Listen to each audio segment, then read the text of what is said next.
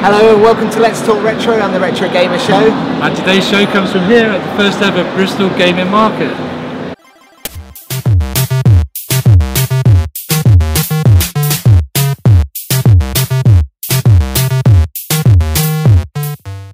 Coming up on today's show, we've got another Games Chart Flashback for you. Stay tuned to find out which year. I take a look at a fantastic retro gaming book.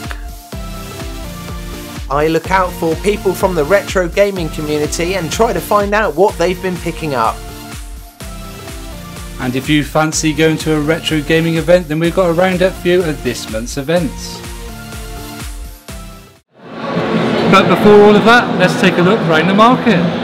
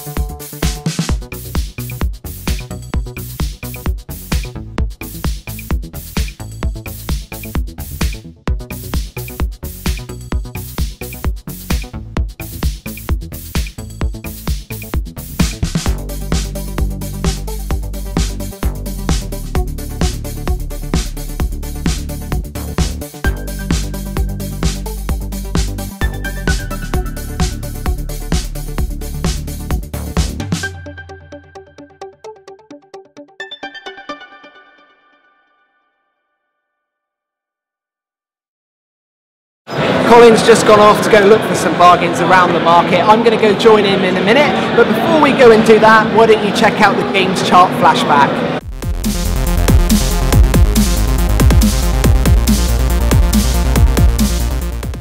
In this month's Games Chart Flashback, France beat Brazil 3-0 in the World Cup final. If you went to the cinema, you might have watched There's Something About Mary, or Tom Hanks in Saving Private Ryan, and this was number 1 in the UK music chart.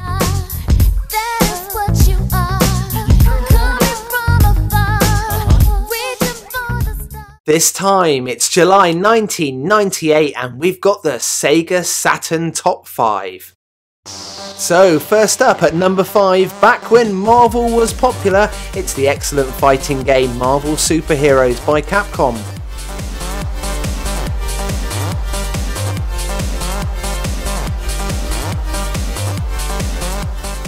At number 4 it's none other than Resident Evil, back in the mansion where it all started.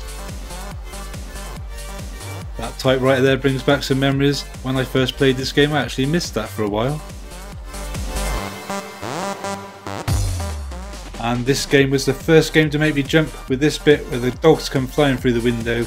Things just didn't happen in video games like that in those days.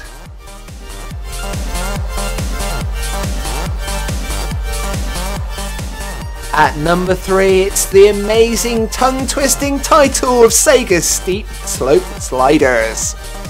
You're right, James, it's a title that's not easy to say. I've never played this, but some people call it the Sega version of Cool Borders.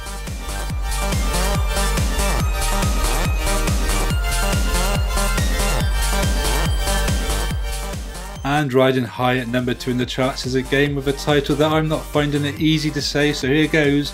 It's Panzer Dragoon Saga. And this isn't the sort of game that I usually enjoy playing, so I must admit I've never played it. However, I have heard that it is a good game, so maybe I'm missing out on something here.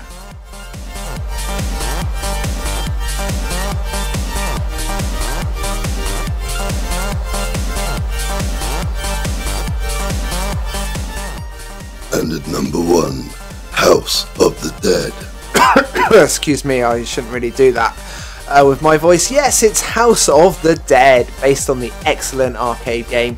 It's an amazing on-the-rails shooter. If you haven't ever played this, where have you been? This game is brilliant.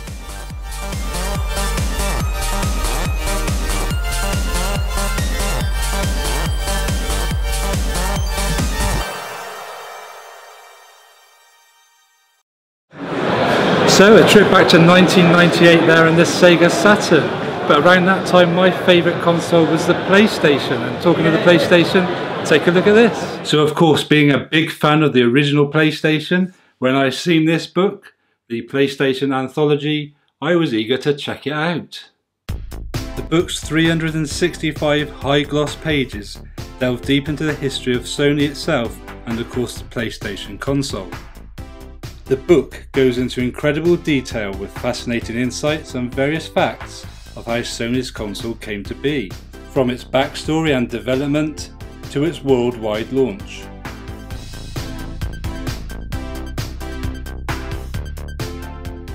The book also contains a total of 26 interviews with the men and women who were an integral part of the PlayStation legacy and served as important people during its time. Shown here is just a few of them.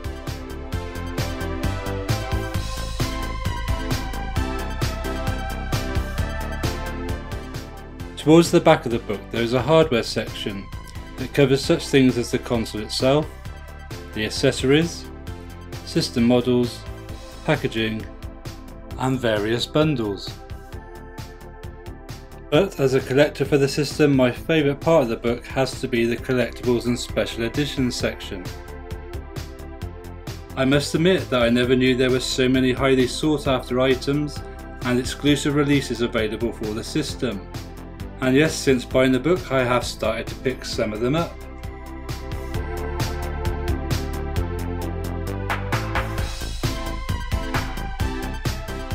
Although this is a great book that has come a long way since it started its life as a Kickstarter campaign, it does have a couple of very minor niggles. The book has been translated from French and occasionally this leads to the odd spelling or grammar mistake, and also a few of the pictures seem to be slightly pixelated. But like I say, they are just a very few minor niggles of a book that on the whole is well presented and that should be in any PlayStation fan's library. If you would like to order yourself a copy of the book, you can do so from the publisher's website or from Amazon for around £35. Links will be in the video description. So we're still here in the Bristol Gaming Market and James is out there somewhere chatting to some people and meeting people and seeing what they picked up. Whereabouts are you, James? Hey, so I'm here with Steve. He's got a big Instagram channel. Steve, show us what you picked up. Don't forget to mention your channel. Cheers, thank you. So my channel is retro_Zach_Vortex. I got a few bits and bobs, a few cheaper ones, a few more expensive. I went for Super Smash TV on the Mega Drive. Haven't played it, but it's got a good name to it. Arcade classic. Hey, that's mint. Strider, again on the Mega Drive. Everyone has to have this one in their collection, right? So I've got to pick this one up. You won't see a pattern with a Mega Drive. That's quality. A bit of a game I've never been that keen on, but I thought I'd pick it up as it's missing from my collection. It's got to be better than the film. Yeah, anything can be better than the film. Hey, that's great. And then last but not least, a bit of tap, but I used to love it as a kid, so me too. Thought I've got to get it. As again, I didn't have it in my collection. So that's it really. That's some good quality pickups. So yeah, go to retro_Zach_Vortex on Instagram, see my pictures. I'll put some pictures of these up too. Yeah. And I'm here with Gashead Steve. He's just got here, but he's going to tell us a bit about what he's picked up so far. Like you said, I've only just got here, literally been here for about 20 minutes or so. Haven't really picked up a lot. Went to see Rich King Retro Store over the other side there, and I'll show you what I've got. Fantastic Beasts on 4K. So now we've been joined by Sneztastic. Alright. Off of the YouTubes. And what have you picked up? Not a lot, keeping it simple. So I've just gone for the basics. So I've gone for a bit of Donkey Kong Country. I know it's only a loose cut, but fiver bonus. Then I've treated myself and I thought sod it, going to PlayStation. So always going to have one of those handy. So yeah, good event though. So at the Bristol Gaming Market I've bumped into Mike from Without Further Ado Retro, and Mike is going to show us what he's picked up today. Okay, right, so far we have managed to pick up, we've got Sega Arcade Gallery, which is 4 Sega classics. Outrun, Afterburner, Space Harrier. Hey, that's nice. Super Hang-On. 20 boxed. £20 that was. Wow, cool. Quite a good price. Never seen it ever. Yeah, I've been after that for a while. That's a good price as well, £20, and it's in nice condition. Yeah, get a box protector on that. Yeah, I will do. I've got one waiting at home for it already. I'll pop it here, but I won't stand on it. No problem. you do, you bought it, you paid for it. Yeah, that's it. Right, next one. Hey. Is Earthworm Jim. I bundled these 4 as a bundle. So Earthworm Jim 2. Remember the seller? Retro Hunter. Oh, okay, cool. Okay. Yeah. He's here. Which he done me a deal. Hey, good. So that's Earthworm Jim 2. Hey, that's nice. They're all box complete as well.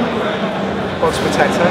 And they're all in protectors, and I'll change of my better ones when I get home. Yeah, oh, cool. Yeah. But yeah, they're all in sort of okay condition. What but ones do you use then? Do you use like the thicker ones? I use the 5mm.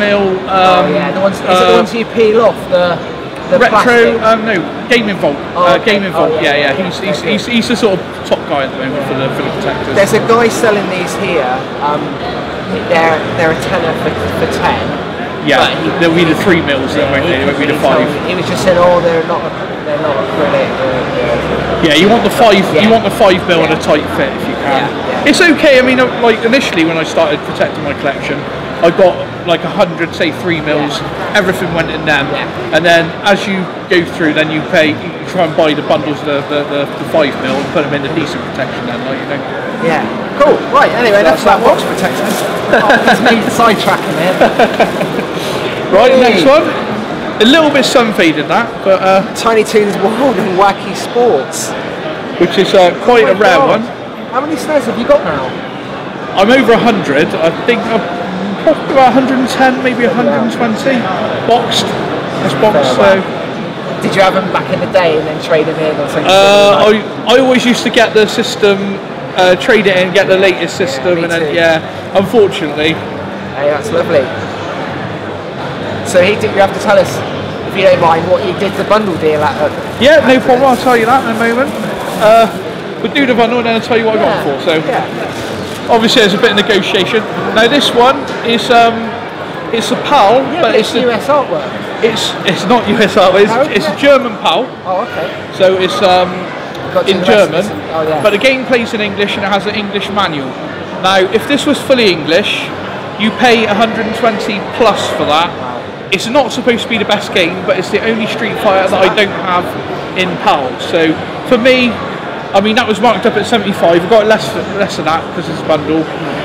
So now I have all the Street Fighters on PAL. So it's not supposed to be that good. Have you got the tinned turbo fighting? I have the tinned, and I have rusted yet? No, mine's pretty good condition, but I think I picked it up for about 60 quid a tin. But in the sort of condition I've got it for, people tried like 160, 300.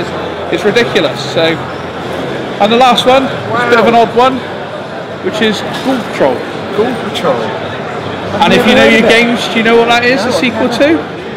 That is the sequel to Zombies. Oh, okay. So, or Zombies Ate My Neighbours, which is the official name of it, but Ate My Neighbours is a bit too strong for us that's it. I in Europe. Asking on a video, I've got Zombies, I don't know if now it's the same as this would generally cost you sort of in the region on eBay about £80 plus. Wow. So, you know, this game and that last game would be about £200 for.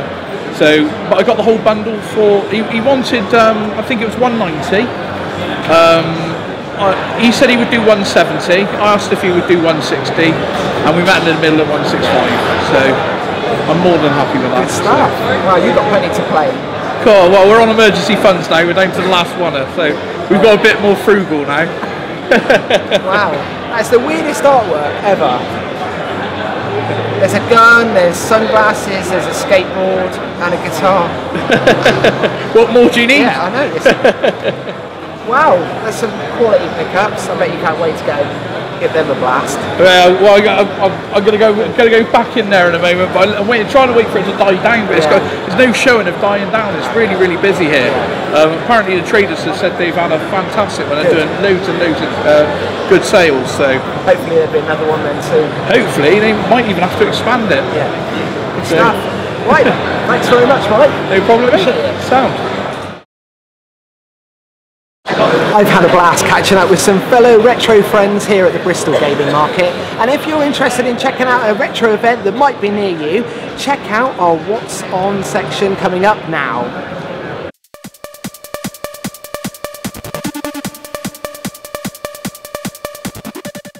And first up, this July, we've got the Northeast Retro Gaming Show being held at the Gateshead International Stadium on the 14th and 15th of July. Check out their website at northeastretrogaming.com and on Twitter and Facebook. Next up, it's an event that we've attended a couple of times. It's the London Gaming Market. This is on the 15th of July and it's held as usual in the Royal National Hotel in Russell Square in London. Early entry is from 11 AM and costs £5. Tickets after 12 PM cost £2. For more information on this, go to londongamingmarket.com. Now from the Big Smoke, heading up north to Newcastle, it's Tech Fest on the 22nd of July at Kingston Park Stadium. They've got all sorts going on, some gaming, computing, technology stuff, some workshops, some speakers and loads of free parking. To find out more, visit techfest.co.uk. And now for something completely different. If you fancy a bit of a retro gaming disco, then on July the 28th at the Chelsea Harbour Hotel in London, you can go to the Silent Disco X Retro Gaming event by Restron. Dance, sing and play retro games in front of a stunning panoramic view of the city skyline. For more information, visit restron.co.uk. You can also find links to all these events in the video description.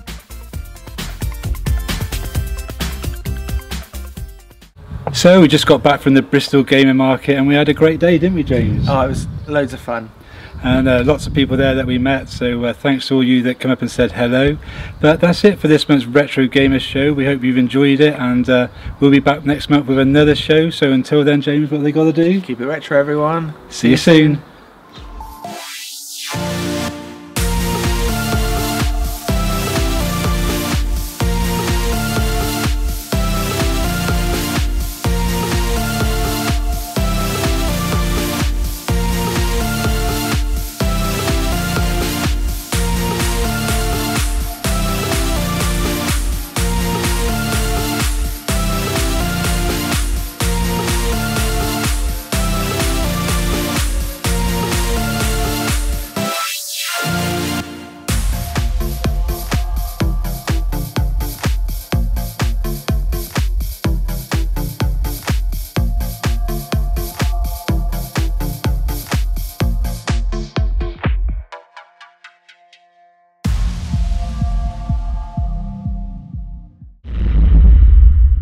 Game over.